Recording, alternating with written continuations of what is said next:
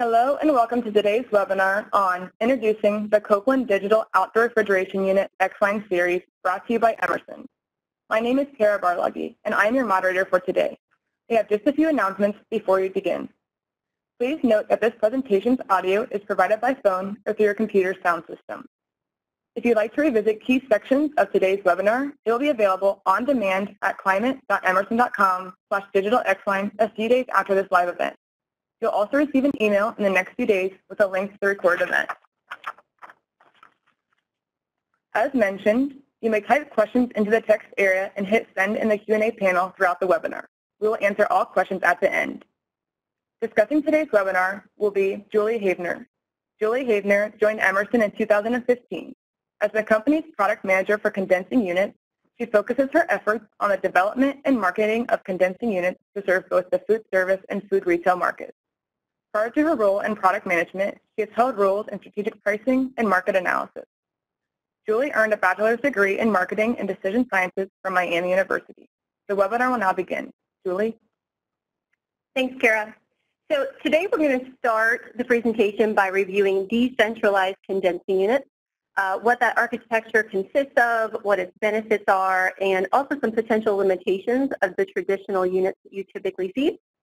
Then we're going to review what our Copeland Digital Outdoor Refrigeration Unit is, what digital technology is, what applications we see this fitting into, and then the features and benefits of the digital X-Line. And then we're going to round out the presentation with results of a field test that we have with our digital X-Line, as well as some additional materials and information and where you can find those. And then, as we mentioned, we'll have a Q&A session at the end. So before we really dive in, we would really like to gather some general information to get us started. These are 3 quick questions just to gauge the audience on your familiarity with digital technology. So the first question is, how familiar are you with digital capacity modulation technology? And if you don't know what that means, then obviously you'll just go ahead and select not at all familiar. And then we'll have, how familiar are you with our X-Line product offering? So this just kind of gives me a feel for, of the folks on the phone, how much detail I need to go into on our X-Line offering, just to give us a feel for that. And then lastly, have you previously installed or purchased an X-Line product? A simple yes, no, again, just to gauge how deeply you understand the product and if you've used it in the past. So I'll give you a couple seconds here, and then we will move on to our presentation. Okay, and the poll will stay open for just a few more seconds there if you're not finished, but I will go ahead and move forward. And we'll start with decentralized condensing units. So back on May 5th, Andre Potnow and Diego Marifon presented on future refrigeration architectures for meeting refrigerant regulations. This was an E360 webinar, and actually if you weren't able to attend, I would highly recommend it. If you don't know how to get to our E360 platform, it's actually very simple. You can just Google Emerson E360 webinars and it'll pop right up. But during that presentation, they talked about a lot of different architectures for the future. Each of these has its own benefits. Each has its own limitations, just based upon, you know, what type of store format you have, what you're looking for, what customer pain points you're trying to address. Today, specifically, we're going to hone in on these decentralized condensing units.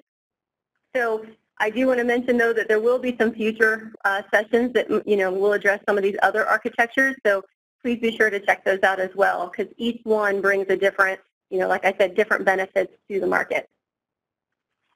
So when looking at the benefits of decentralized, first, just to kind of clear the air on decentralized condensing units and that terminology, I'm basically referring to, typically remote condensing units that are more of a one-to-one architecture. So one condensing unit, so one evaporator, very simple architecture. It's extremely popular because it is very easy to implement. When we're talking about remote units, which we'll be discussing mostly today, it obviously removes heat and sound from the building. Today we'll also be focused on air-cooled units. And obviously air-cooled versus water-cooled, they each have their own benefits, but when working with air-cooled units, there's no water loop necessary or pump skids, so sometimes that has some extra cost or architecture challenges there just depending upon your location.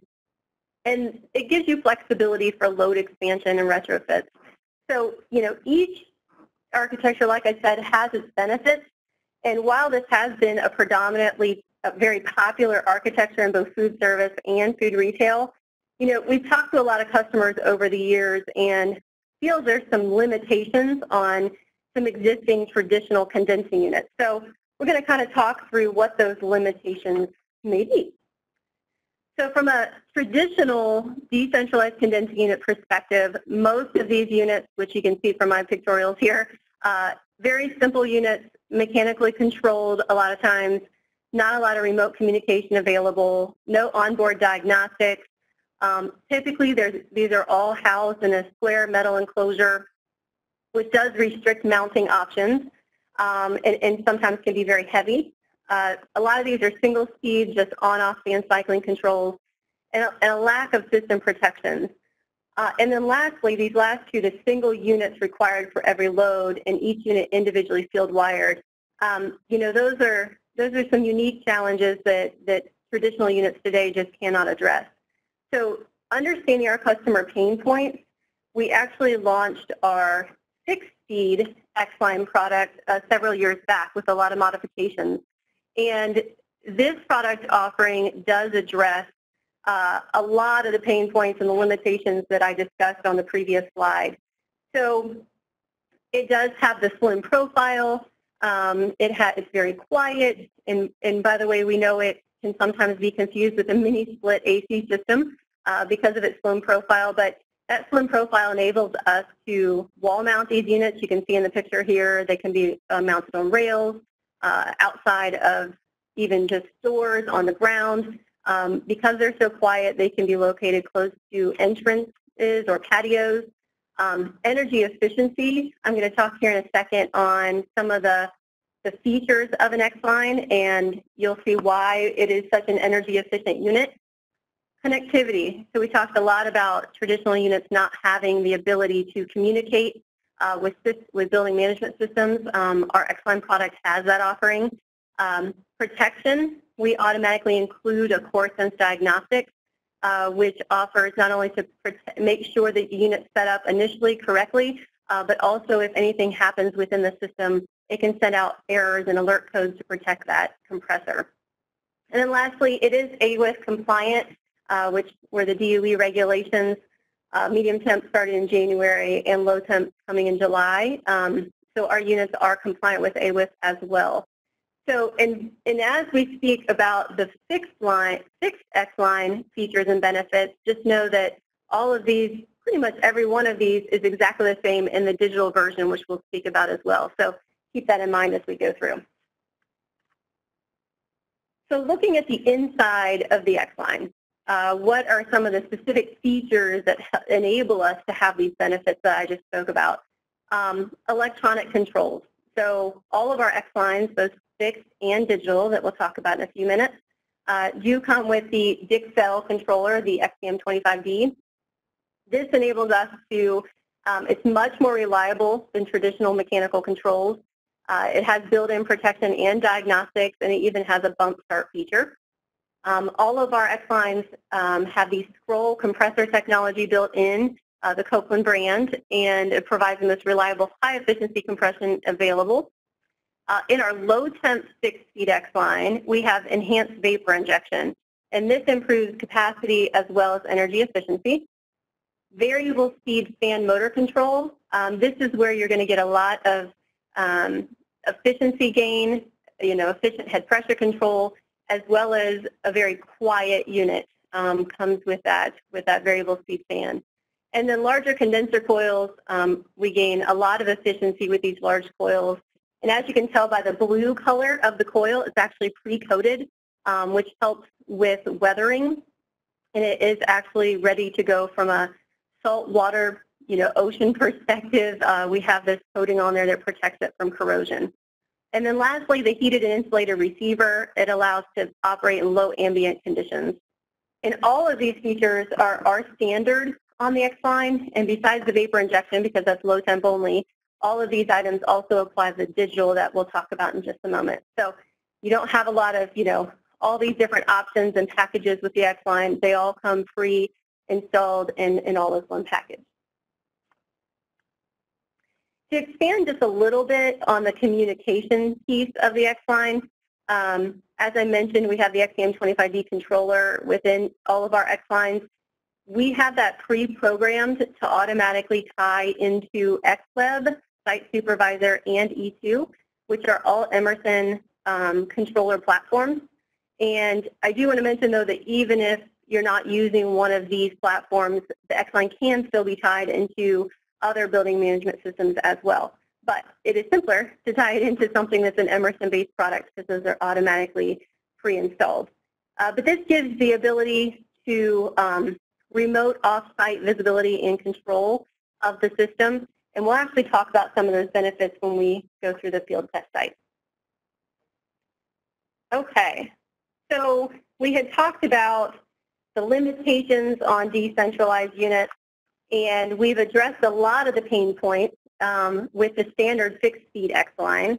However, as we talked about initially, that one-to-one architecture and individually individually piping and the electric runs for each unit weren't necessarily addressed with a fixed-speed unit. So we have now launched our digital version of the X-Line, and that enables us to modulate from 100% down to 20%. So what is digital modulation? It does look like from the polling that we have a variety of experience on the phone. For those of you that said you're extremely familiar with digital, I'm guessing that you've probably been tied into the food retail space in some fashion, because digital scrolls have been used on racks in supermarkets for many years. It's very reliable. It's a very simple way to have that capacity modulation. But it is newer to the food service side, and so some of you that are not at all familiar, I'm not surprised to hear that, just because it's something that's relatively new on that side of the business. So it's fundamentally different than an inverter-based technology. So this is not variable speed, where the speed of the motor ramps up and down. Digital is actually simpler than that. Essentially, the controller that we discussed earlier, the XCM25D, it will actually detect the demand coming back from all the various loads in which it's feeding. And I know I haven't shown this pictorially yet, but the digital does allow you to tie into multiple evaporators, so keep that in mind. So let's say this X-Line is tied to 4 evaporators. So it's going to understand the demand from those 4 evaporators, and it will send signals to the solenoid valve and when to energize and de-energize. So when its solenoid valve opens, the pressure decreases on the piston at the top of the scroll, and that allows the scroll to move axially by just 1 millimeter, but that allows compression to stop, but without ever stopping the scroll. It will then alternate between these loading and unloading segments, and that will fulfill the need of the refrigeration load that it's connected to. So to give you a few examples I have down here at the bottom, if it needs 50% capacity at any given time, it's going to fully load for 10 seconds and unload for 10 seconds. So the controller looks at this in 20-second increments, and that's how it adjusts the modulation. So every 20 seconds, it's reevaluating the system and then modifying as needed. So and then in the second example, in this case, it needs 75% output. So it's going to fully engage for 15 seconds and unload for 5 seconds.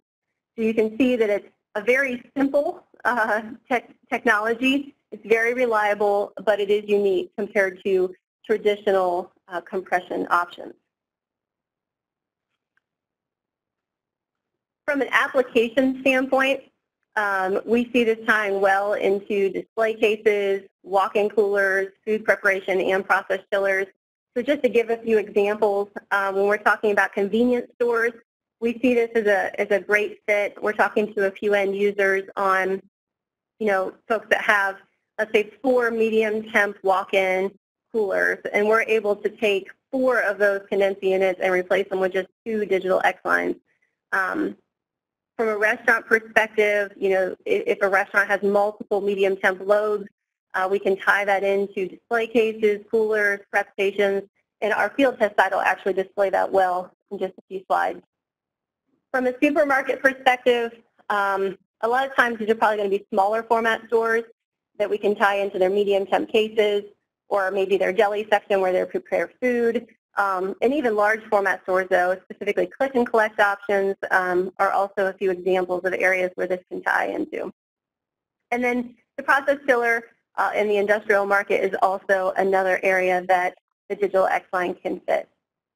So now let's dive a little further into the features and benefits.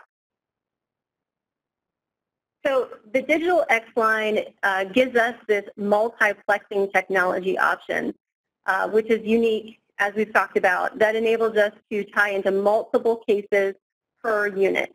So in this little picture we have here, we have one digital X-Line tied to a walk-in cooler, a display case, and a food prep station. And there can be a variety of different applications this ties to, but that kind of helps, give a visual for what this looks like.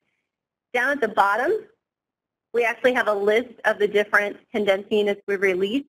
So we have a 3, 4, 5, and 6 horsepower digital X-Line offering, and that's at fully loaded capacity. So you can see here in the chart that there's a green, light green, and a dark green area. Hopefully that light green is showing up well for you on your screen.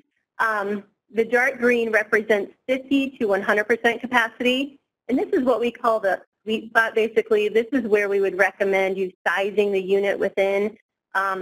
If the unit can run and will run at the 20 to 50% range. However, if the unit's sized in that lower range, it's just going to be completely oversized, and you won't see the benefits that the digital can offer. So we want to make sure that folks are not completely oversizing this, and we want to stick to the higher end when sizing the units to make sure you can really realize the benefits of digital. So installation benefits.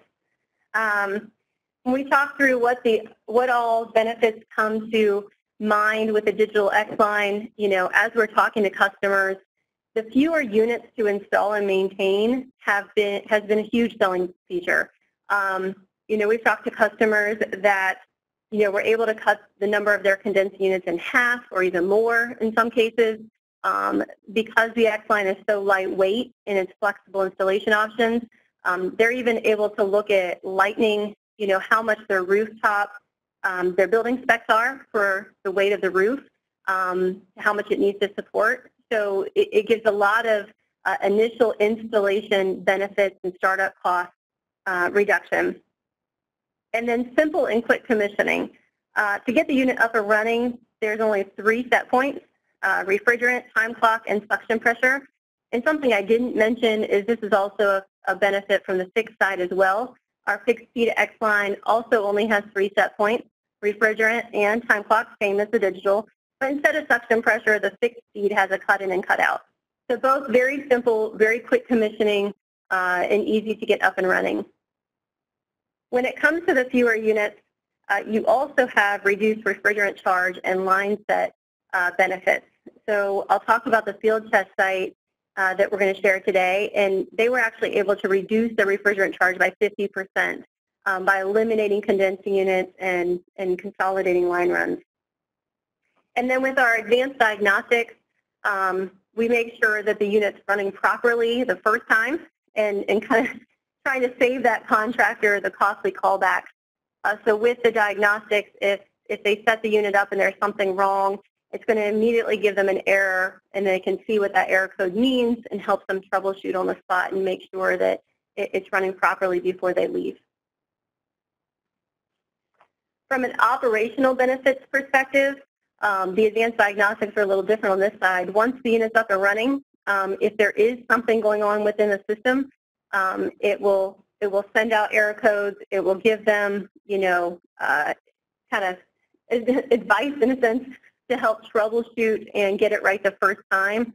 If there's something going on within the system, it will actually protect the compressor and shut down the system if need be, just to make sure it's not burning up the compressor and sending out those error codes to alert someone that something's going on within the system.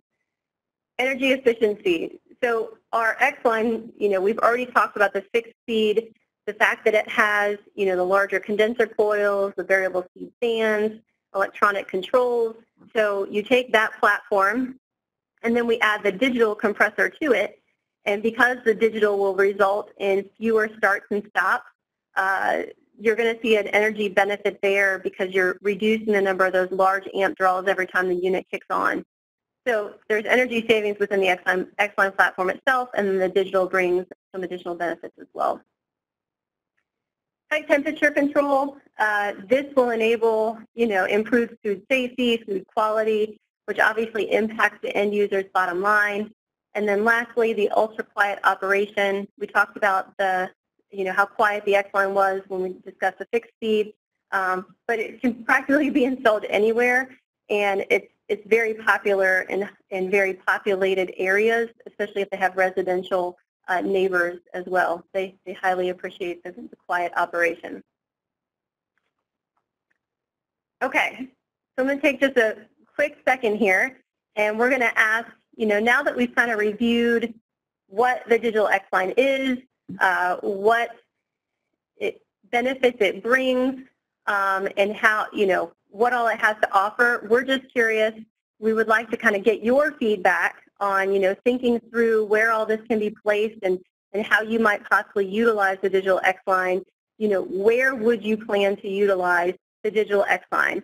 And please select all that apply. Do you think this would be a great fit for you within a casual fine dining restaurant, quick serve restaurant, convenience stores, small format food retail, large format food retail, and industrial applications? So I'm going to take a quick 5-second break here and let you answer this question, and then we'll go on to the next one.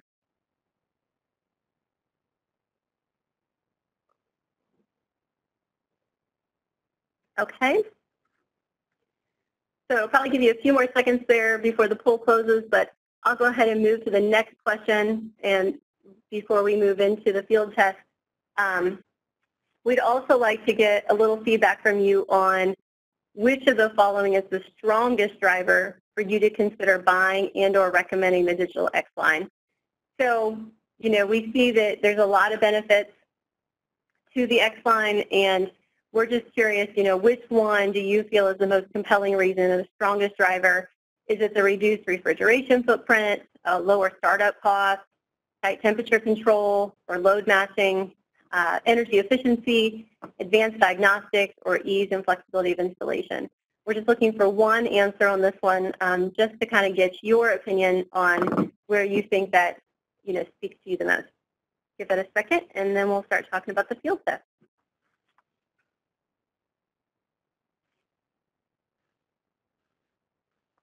Okay. So we wanted to make sure we talked through a field test site just so you could see how the digital X-line can be applied, and make sure that you understand how this can all be set up. So looking at the field test pre-install, this is actually a premier steakhouse in Manhattan. And we approached a contractor about the digital X-line concept when we were looking for some field test sites, and he immediately knew that this site would be perfect for the digital X-line. It had several pain points the contractor was trying to address, and he had not found the right architecture to help this restaurant out at that point. So, what were the pain points he was faced with? They had a aging architecture which needed to be upgraded. They just continued to service the condensing units, and it wasn't, they weren't very efficient, so he was looking for energy savings. These were also water-cooled condensing units. They were looking for a reduction in water. We'll actually talk about how much water they are saving at this point. However, some challenges with choosing a new architecture: they did not want indoor units because they wanted to avoid, heat within the kitchen. They also wanted to clear out this space so that they had more space in the kitchen hallway so they could use it for storage and food. And then the kicker, though, is that they are in downtown New York City, and space availability, the space on the roof comes at a premium. So they didn't have a lot of space to put condensing units on the roof, but as you'll see, the X-line was able to fit that need. So here's a picture of the results. So they were able to remove, I believe it was somewhere between 25 to 30 condensing units from that hallway, and they replaced that with 4 X-lines. So he installed 1 digital 6 horsepower medium temp condensing unit that serves 8 evaporators. And you can see there's a variety of applications here. He has some kitchen undercounters, a meat aging walk-in box, a meat prep room, a meat walk-in box, a 3-door bar refrigerator, and a 2-door reach-in refrigerator. So a variety of applications, all medium temp, of course. And then he supplemented some of the other larger walk-in cooler loads as well as the freezer with some fixed X-lines. So he chose a low temp 2 horsepower for the walk-in freezer, and then 2 6 horsepower medium temps for 2 walk-in coolers. So looking at the results, there's a significant reduction in water usage. They had hired a consultant to evaluate how much water they were using, and it was close to an Olympic-sized pool per day. Just a massive amount of water in New York City, which was clearly not the cheapest. They eliminated the condensing units from the hallway. Because they were able to consolidate so many units and line runs, they reduced the refrigerant charge by 50% and actually ended up at less than 50 pounds for this entire restaurant. Highly flexible load matching, the precise setting and tight control. Obviously, they're experiencing energy efficiencies as well, and fewer units to maintain going forward. Some specific contractor feedback that we received. He really likes the fact that it controls the humidity of the meat room more precisely. It keeps the suction pressures even. EVAPs are not icing anymore. It's reducing the on-off cycles. And he really likes the fact that he has that core sense diagnostics. And we have this tied into a site supervisor. So the fact that this is a premier steakhouse, they have a lot of, very valuable, expensive products on site, so this enables him to watch that product, and he can watch that actually through his phone, through the site supervisor application. So he really likes those benefits as well. I will mention that we hope to have a few more numbers to some of these results, and we will still have that going forward. Unfortunately, with COVID-19, this site has unfortunately been closed for several months, so that's caused some challenges with calculating some of the numbers. We didn't feel it was necessarily fair to calculate an energy savings when the restaurant wasn't actually running. So we want to make sure that's fair. The unit has been running those since January, so we know it's running beautifully. They love the way it works, and we're looking forward to them being back up and running so that we can continue to gather the results and build that case out. So we'll share that as it comes. And the last thing I would say about the field test site is to not be intimidated by the complexity of this field test site. Most sites where digital X-line will be used will probably not be this complex. We wanted to share this field test because we wanted to show just how complex of a situation you can use this unit in. But a lot of the other customers we've worked with and contractors we're working with, are simply applying this to 3 walk-in coolers. It's a very simple application. So just please don't be, too overwhelmed by the complexity of this particular site because digital can be used in a variety of applications. Okay, so for additional information, so we have several different brochures and materials available for reference. Here's a few pictorials of some things that we've launched recently. I will say, though, that I think the best way to gather that information, we have our Copeland Outdoor Unit landing page, our X-Line Series landing page. It does have a ton of information out there on the fixed-speed X-Line, so if you're interested in that, there's a lot of QBRs, brochures, manuals, and then if you would like specifically digital X-Line information, I have a box, a yellow box here, highlighting there's a digital X-Line section. You can go to that, and then all of these different brochures and QBRs and such are available there as well. So a lot of information out there. Please take a look, and if you don't find what you're looking for, please contact us. But there's a lot of information we do have out there to help you understand the digital X-line as well as share that information with your customers. Okay, so while we prepare for the Q&A session, we're going to pop up just two last questions. I know it was like taking a test today. This is the last two questions, I promise. But while we get the Q&A ready, just quickly, how likely are you to consider recommending and or selecting the digital X-line for a future job? Extremely likely, somewhat likely, or not likely. And then would you like someone from Emerson to personally contact you? If you have a sales representative, we'll let them know that you have additional interest, and we'll get you in touch. If you do not have a sales representative assigned, then we will find someone, including even myself, to reach out to you and to understand what questions you might have or what additional information you're looking for. And so hopefully we can help you out with whatever you need. So please go ahead and mark yes if you'd like someone to reach out to you. And then we'll give it a second here and we'll start the Q&A.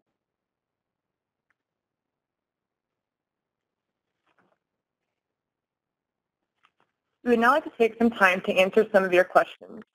Our senior consultant, Brian Beinasek, will be joining us to answer any technical questions alongside Julie that you may have about the digital X-line. As a reminder, to participate in the Q&A, type your question into the text area and hit send. Please keep the send to default set as all panelists. Lots of good questions came in during the presentation. Thank you, everybody. Several of you picked up on the fact that we were talking about the capacity control from 20 to 100%. Several of you pointed out that Copeland digital scrolls, typically we talk about unloading to 10% capacity. And I would say that that's a parameter setting that Julie was talking about. So the unit leaves the factory with the minimum capacity setting at 20%. With a 20-second digital cycle, but both of those parameters are adjustable. You can have a shorter or longer digital cycle. You can take it down to 10%. We just kind of there's some details in our application bulletin, which is application engineering bulletin 1412, which talks about those parameters and some of the considerations you want to have. But again, those are just factory settings. If you want to change it, maybe for a little bit more aggressive digital cycle, probably should consult with your application engineer before you do that. Do you have anything to add to that, Julie? No, I think that's great. All right. Another question we got, Julie, what refrigerants are approved for digital X-line? Okay, good question. So the refrigerants approved for digital include 404A, 407A, 448, and 449A, as well as 507. And all of those minus the 507 are also AWIF approved for digital, even though we don't technically promote this as an AWIF unit just because most of the time this will not be used in a single evaporator application. It is available for those unique scenarios where AWIF is required, so it is approved for that as well. Okay. We got a question about setting the system to control the condenser fan and floating the head pressure.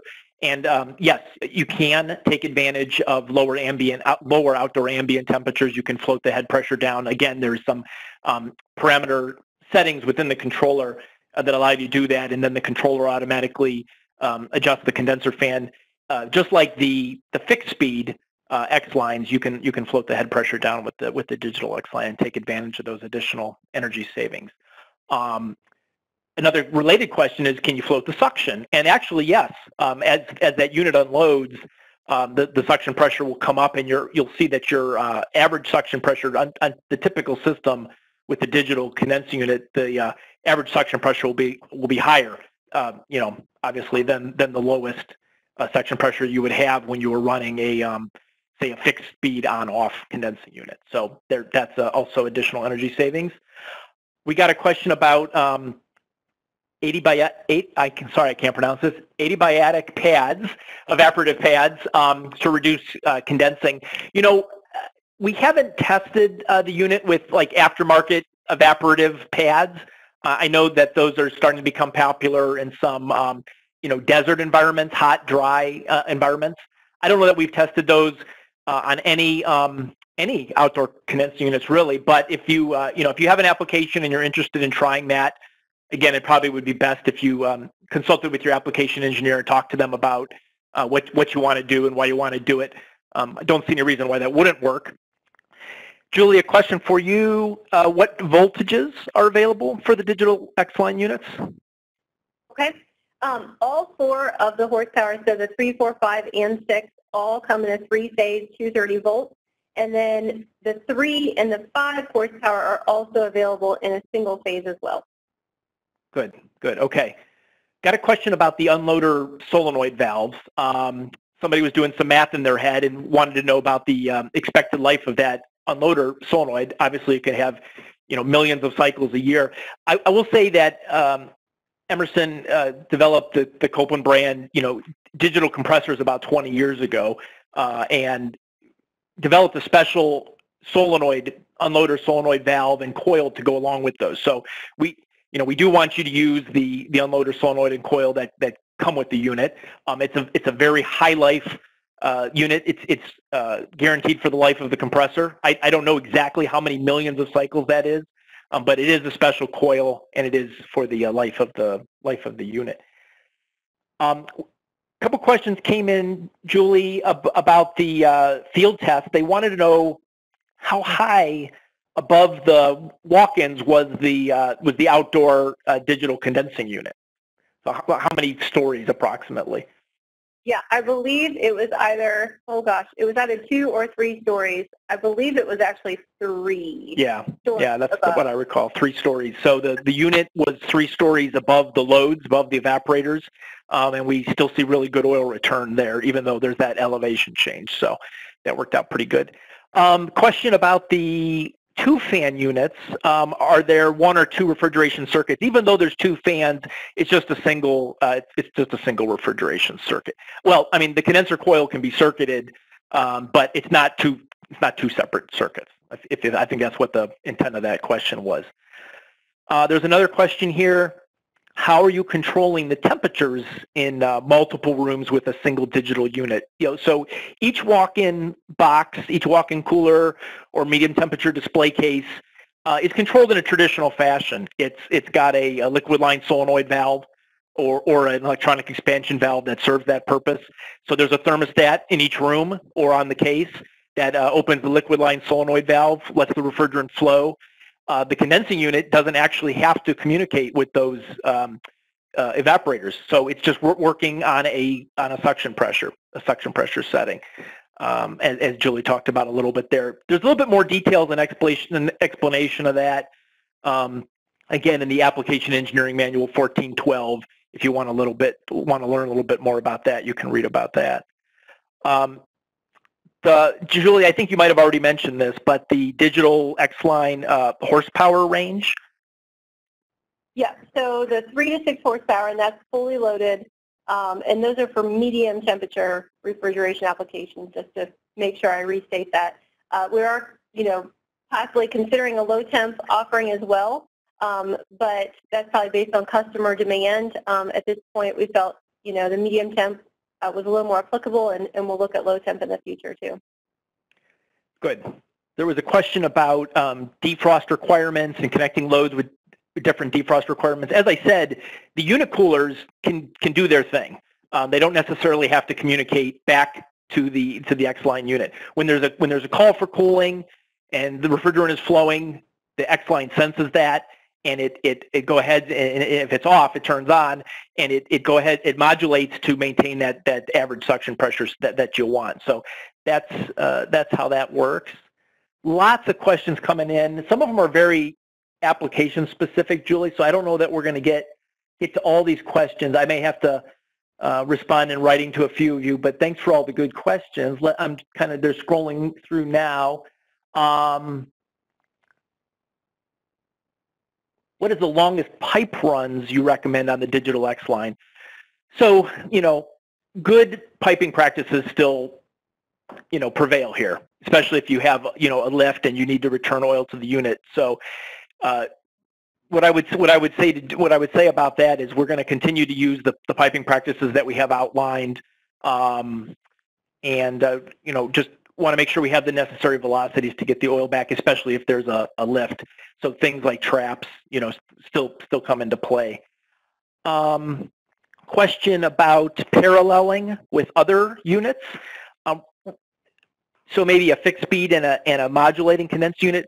Right now we don't have those type of parallel applications approved, but if it is something you see a benefit, you want something you want to try, it's certainly something we would talk to you about and maybe try to do some sort of field test in those. Are you planning to have water-cooled units, Julie? Water-cooled digital X-line units? It has that question actually has come up in other conversations as well. At the moment, that is not necessarily on our roadmap, but based upon customer, demand, and if we see that need starts to really show up, then obviously that's something we would consider as well. One of our experienced X-line users said, don't forget to mention the hotkey used in replacing the controller. So yes, each unit is shipped with a hotkey that has the programming on it. Should a controller need to be replaced or reflashed in the field, that's a very simple procedure. It only takes a matter of seconds. And again, that is described in our AE Bulletin 1412. There was a question about sizing and kind of a number of questions about sizing and selecting units. So, and how do you do that? Whatever tool you like to use for sizing refrigeration loads, you can continue to do that. So if you have a tool you like to use for figuring out the load on a walk-in cooler box, go ahead and do that. Emerson has a box load calculator which you can use to calculate the load for walk-in coolers, walk-in freezers.